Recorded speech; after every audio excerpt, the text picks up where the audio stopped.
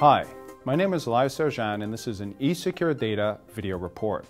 The question today is, what is IPv6 and how does it affect you? If you've got a website or web business operating on IPv4, you already know that IPv6 is coming and you'll need to be prepared for it. In this video, we'll explain what IPv6 is, how it fits into current internet designs, and what needs to be done to prepare for its adoption.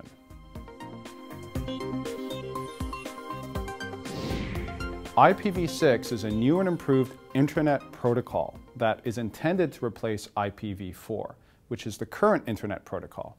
IPv6 is designed to accommodate the continued growth of the internet by allowing for vastly increased address space.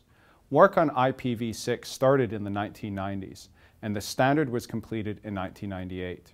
IPv6 addresses are 4 times as long as IPv4 addresses. So we move from an internet with 4.3 billion addresses using IPv4 to 2 to the power of 128 addresses using IPv6. That number is like a 3 with 38 zeros following it. In simple terms, IPv6 is a separate internet that runs on the same hardware and wiring as the current IPv4 internet. The protocols are different, however, and IPv6 cannot naturally talk to IPv4 or vice versa without some additional work. We'll get to those options in a few moments.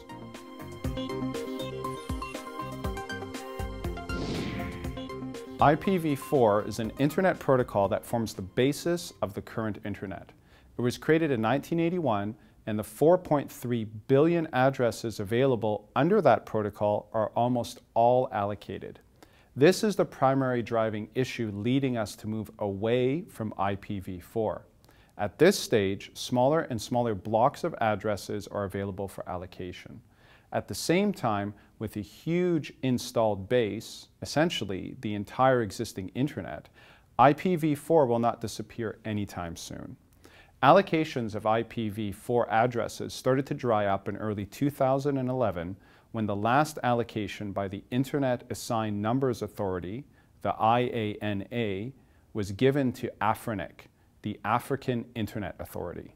Since then, regional sub-authorities have been phasing down their allocations as they run out of numbers to assign. Today, in excess of 95% of the addresses are assigned.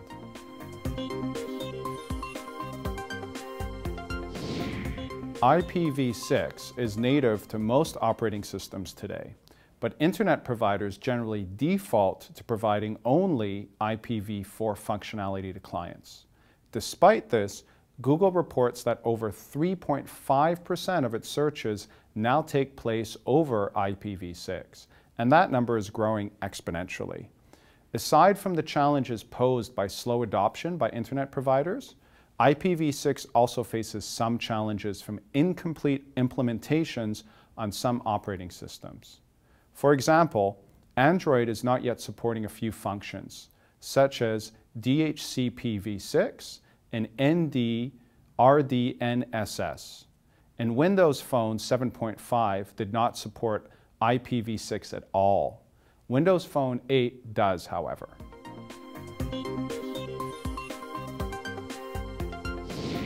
IPv6 has much longer addresses than IPv4.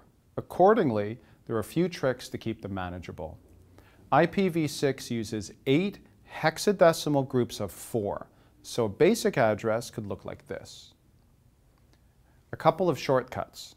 First, you can also drop leading zeros in any block of 4.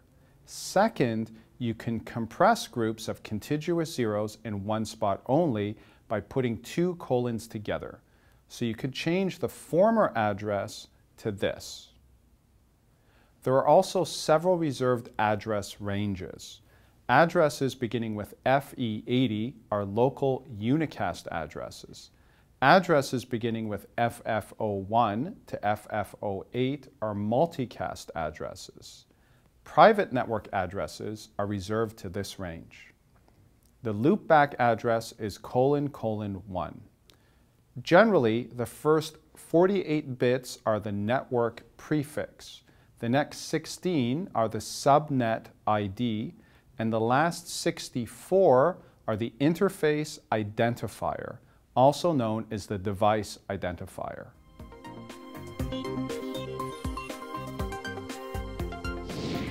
One of the challenges faced under IPv4 is address assignment.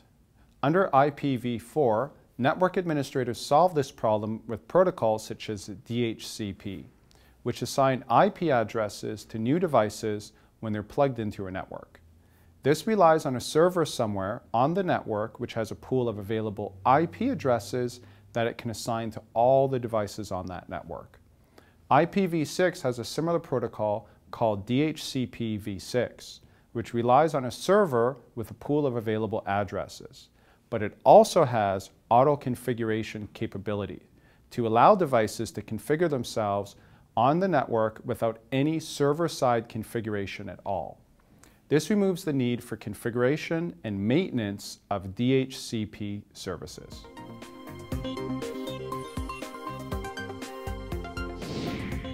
Under IPv4, once addresses are assigned, there is no easy way to change them without configuring each device manually. This can pose a challenge to network administrators as needs and designs change. Under IPv6, network administrators can renumber and reassign segments of networks by setting expiration times on network prefixes, which forces periodic auto-configurations. They can then set new prefixes for the devices to use during their next auto-configuration, and devices can maintain both old and new addresses for a limited period of overlap.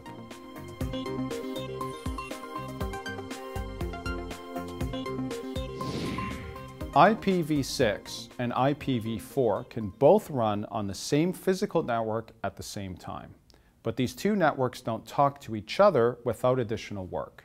Since the current internet is overwhelmingly IPv4, it is essential for any IPv6 migration to incorporate some mechanism to communicate with the existing IPv4 internet. NAT64 is a commonly used protocol for making IPv4 internet available to devices on the IPv6 internet.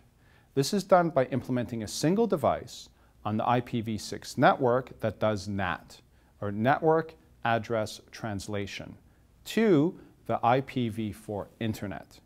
Devices on the IPv6 network have only IPv6 addresses, but their traffic is translated to IPv4 as needed to go out to that network and then retranslated back to IPv6 when it returns.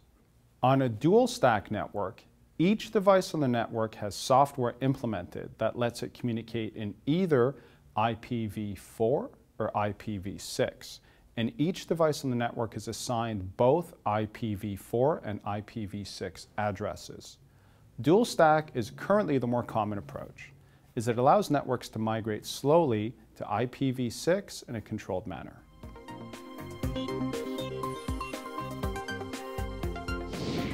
Many people are concerned about the security challenges posed by IPv6, mainly because it's so new that nobody is really sure what those challenges will be. We know that IPv6 improves security in some primary ways. The IPv6 network, rather than being target-rich like the IPv4 network, is very sparsely populated, with billions of unused addresses for every utilized address. This makes life more complicated for automated hunting programs. Some estimates suggest that using current hunting techniques, it would take hundreds of years to even find a potential target in IPv6. And this is before you could even begin to explore vulnerabilities on that target. IPv6 also has IPsec security built in natively, rather than being an add-on as it is under IPv4.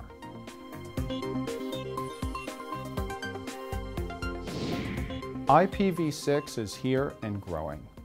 eSecure Data has taken steps to ensure that our clients are positioned to run IPv6 while retaining full IPv4 functionality. We are implementing both NAT64 and dual stack to make the transition seamless. And our staff is trained and ready to assist in migrating sites to IPv6. If you're interested in a secure hosting environment with IPv6 already implemented, take a look at the eSecure Data website at www.esecuredata.ca. Thank you for your valuable time and consideration. This has been an eSecure Data video report.